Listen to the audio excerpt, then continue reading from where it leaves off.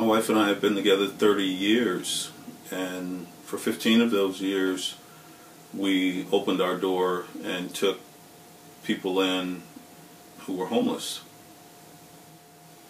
And whether it was family, friends, or strangers, we knew what we needed to do to help others, not just because we had the ability to do so at that point, but because so many people had helped us.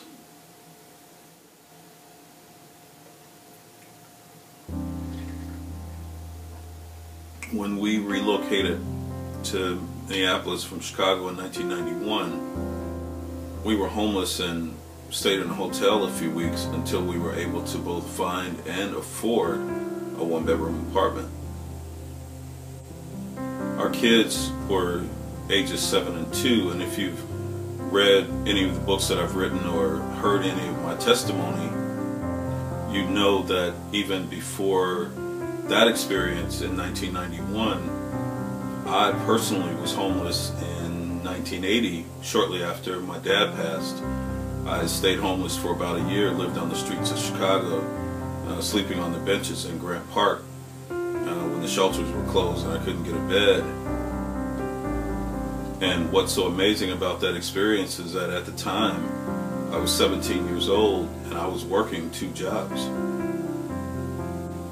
Those experiences left me with a pool of compassion that just boils over when I see someone in need, and so making this film is a part of my journey. I first got the idea for making the film while serving coffee and tea and rolls to a group of homeless guys that used to come into my store.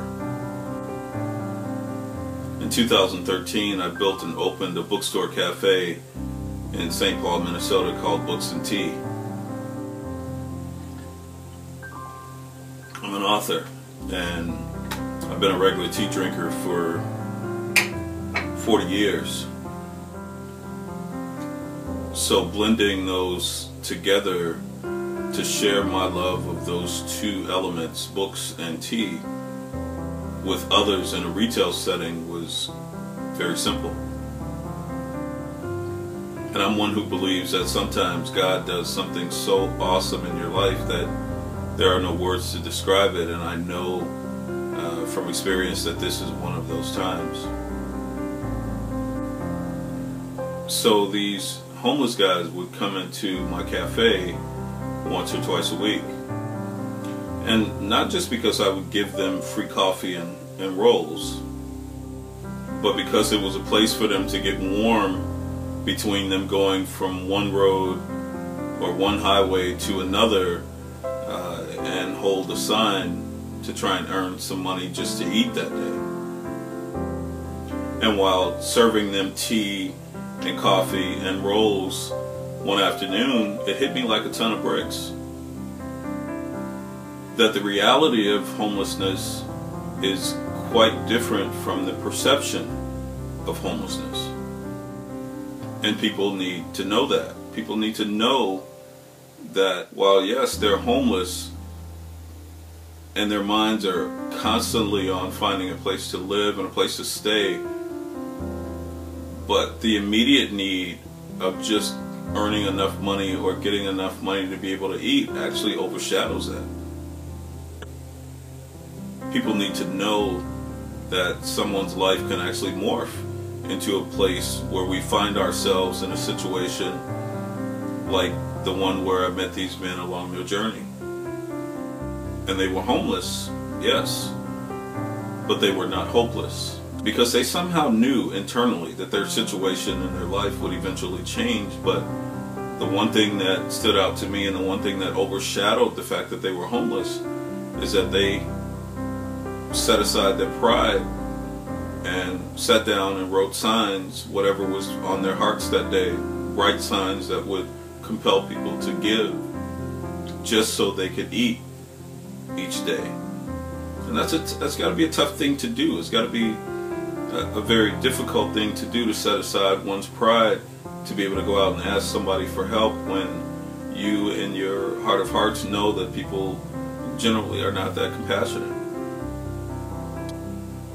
So it was an absolutely great thing for me to be able to witness that them being homeless was not their primary focus each and every single day.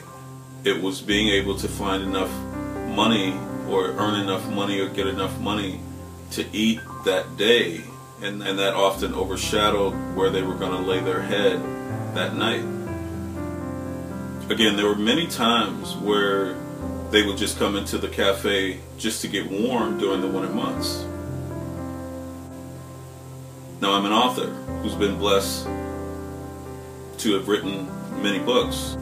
I've done dozens of videos and probably twice as many podcasts on various subjects, but this project, this documentary, hits home with me because of my personal experience as well as the experience of my family and I. And I don't think many people really understand or recognize what it's like for a man to have a family and that man are homeless. So I've made it a point to go, because of my own personal experience, to look in the faces of some of the men who are at shelters and have their family along with them. That's a tough, very tough situation to be in. And because I've been through it, it makes it easier for me to both serve and to sacrifice for families that are or find themselves in a situation where they are homeless. There's so much we take for granted in this life. I think we all can agree on that. There is so much that we take for granted in this life.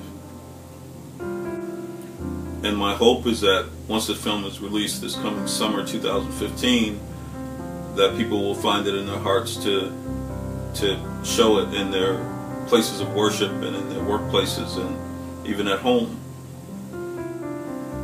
And again, my purpose for making this film is to shine some light on this issue from this unique angle, so that people can see it and be moved to do something about it, and that God will be glorified.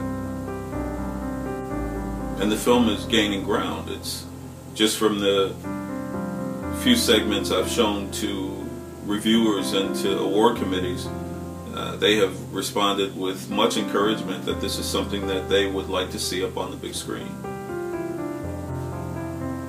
For me, it's part of my ministry.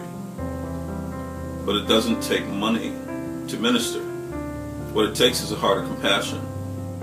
It's really that simple. What it takes is a heart to want to help others and the compassion to be able to follow through on that.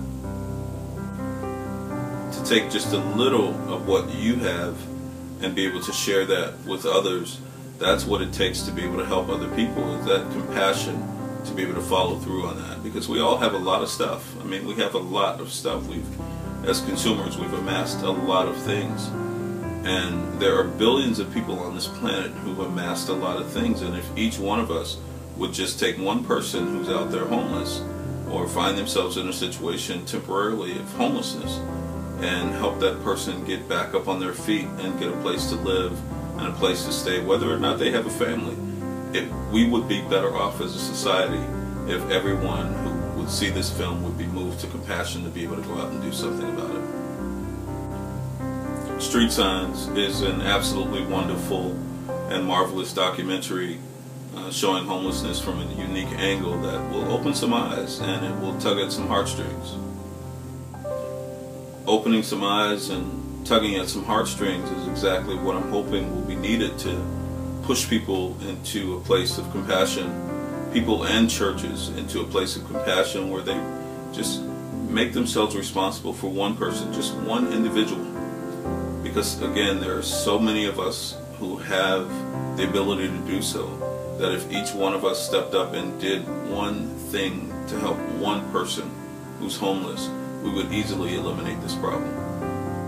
And that simply means that if you have an extra room in your home that you can, instead of renting it out, just give it to somebody who's homeless and help them back up on their feet. Or if you've got the ability to help them to pay for a room, you know, for 6 months to a year, then do so, because that's what's needed out here. You know, landlords, and there are tens of thousands, millions of them, who have the ability to do something like that, and all they have to do is have a heart of compassion to be able to turn that around and to be able to give back instead of always receiving. Again, my wife and I and our family opened our doors for 15 straight years to family and to friends and to strangers when they found themselves in a position of homelessness. And telling our story is something I plan to do for the rest of my life, because I find that it's serving and has served to encourage people when they find themselves in this position. It encourages them that their lives and their situation can and will eventually change. And I think if I had to sum it all up, that really would be the bottom line to answering the question of why I'm making this film.